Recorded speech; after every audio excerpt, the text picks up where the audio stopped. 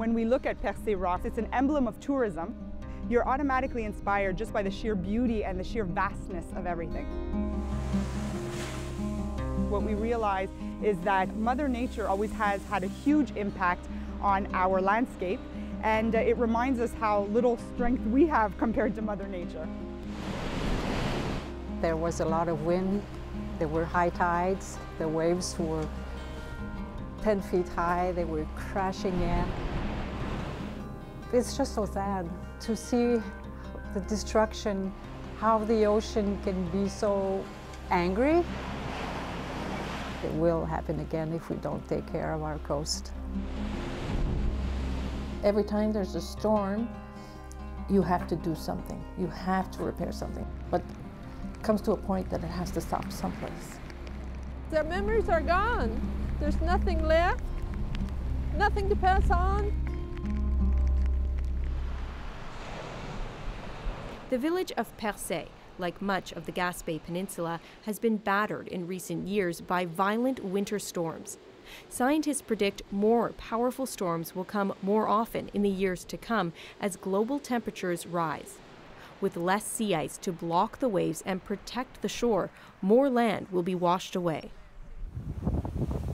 At risk are critical roads, railroad tracks, businesses, historic buildings, and homes where the sea has now reached their doorsteps. For the village of Percé, an entire industry is at stake. If we had to pinpoint the heart of the tourism industry of the Gaspé coast, it would be right here. More than 400,000 people visit Percé every year. It's a focal point for tourists that's now strewn with debris. Nadia Manassian is prefect for several municipalities in the region where they're looking for new ways to attract visitors. This is where the boardwalk used to be.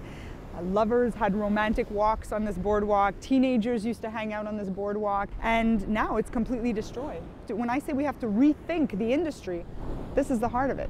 What's it like for you to look out and see all of that? It's horrible, really, because you know you can't stop it. So what you have is you have the erosion of your coastline, the erosion of your economy, and the erosion of your memories. Mind your step. This used to be Elise Boivin's popular seaside cafe. So, here we are. Oof, it's emotional for me.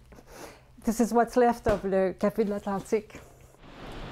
In December, the sea came barreling through here during one of the season's worst storms. This, when it crashed down, it broke down all the tables and chairs and the benches that were here. Now we had a long, long bar here where people could eat and drink. The stones and the rocks and the wood that was floating on the ocean just came crashing and broke down everything. It's total destruction. It's complete loss, and for us, it's we've lost our baby. Her restaurant behind the cafe was spared, but she lives with constant anxiety that the next storm will take it too.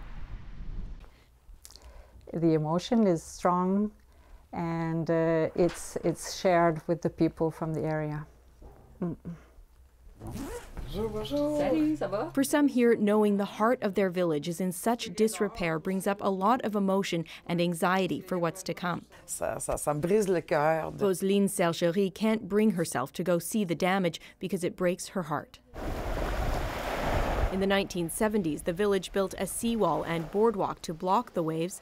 But over the years, researchers say the seawall made things worse. It deflected the waves' energy back into the sea, washing away the beach and over time sending them crashing back to the shore even stronger.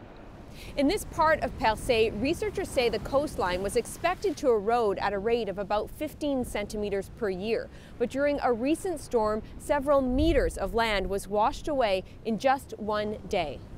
Municipal officials say the latest storms and destruction are clear signs it's time to abandon patchwork repairs and find ways to adapt.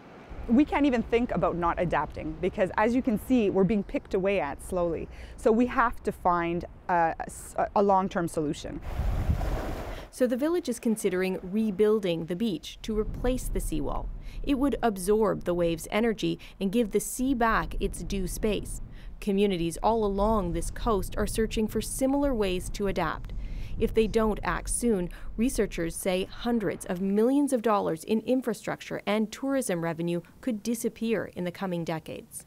Ursule Boyer-Villemer is a geographer and oceanographer. It's either we want to act now and protect our shorelines now and protect those businesses and villages, or it's gonna cost us more to act in the future, because we'll have to build something bigger or more drastic to protect what is the assets that are there at the moment. For some, it's already too late. What you see now is my land. My cottage was just off here where the sand is, where you see the sand. And today what we're seeing is in a third storm since the last of December. And it's raging again. This used to be a piece of land that was in Brenda Murphy's family for 4 generations.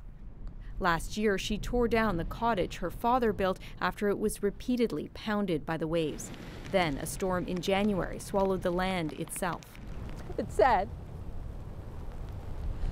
And look out, when you look out and you see the damage it's doing, something has to be done fast if we want to save what we have.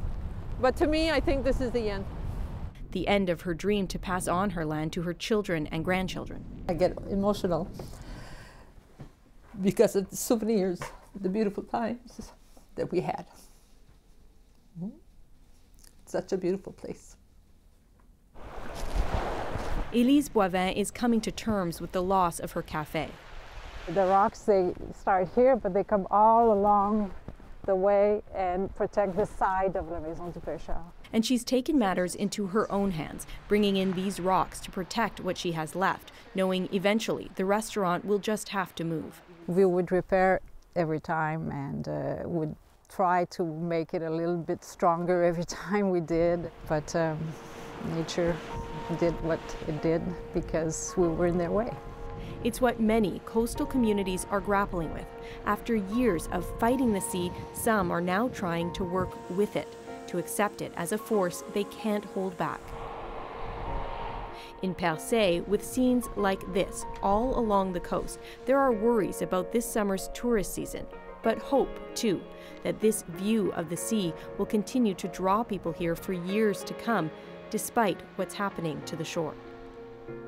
Alison Northcott, CBC News, Percé, Quebec.